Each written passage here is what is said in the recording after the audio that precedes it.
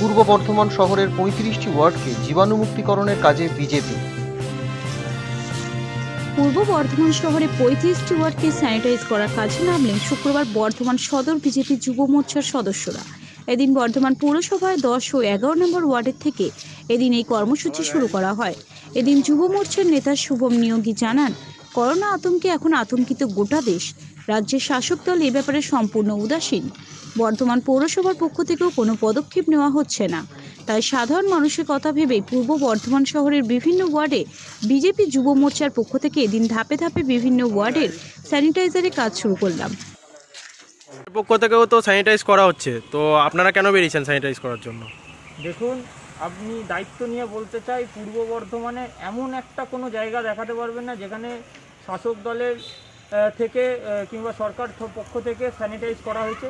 আমরা দায়িত্ব নিয়ে এটা প্রচেষ্টা করছি। বর্ধমান দক্ষিণ বিধানসভার বিভিন্ন নিম্নবর্তী এলাকায় যাচ্ছি এবং ওয়ার্ড ভিত্তিক আজকে ১১ নম্বর ওয়ার্ড, ১০ নম্বর ওয়ার্ডের কিছু নিম্নবর্তী এলাকায় আমরা গেলাম। ভারতীয় জনতা যুব মোর্চা বর্ধমান সদর জেলার পক্ষ থেকে স্যানিটাইজ করলাম, সোডিয়াম হাইপোক্লোরাইড স্প্রে করলাম। দেখুন, আজকে রেশন দুর্নীতি থেকে শুরু করে এই মহামারীর প্রকোপে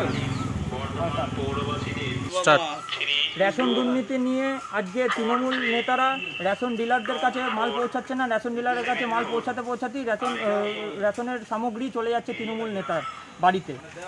তাছাড়াও তারা কি করে দেশের বাংলার উন্নয়ন করবে, তারা কিভাবে এই স্যানিটাইজ স্প্রে করবে মানুষের দরবারে, সেটা আমরা একটা প্রশ্ন রাখতে চাই শাসক দলের কাছে। আমরা এটাও একটা প্রশ্ন রাখতে চাই, আমরা যদি শাসকের না এসে যদি মানুষের সহযোগিতায় নামতে পারি, তাহলে কেন তারা নামতে পারবে না?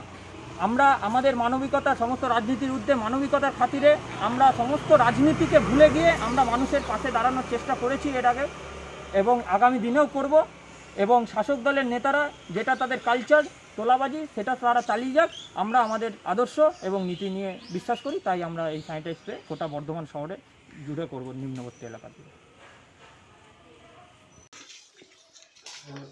পূর্ব বর্ধমান থেকে পাপাই সরকারের রিপোর্ট, টাইমস বাংলা।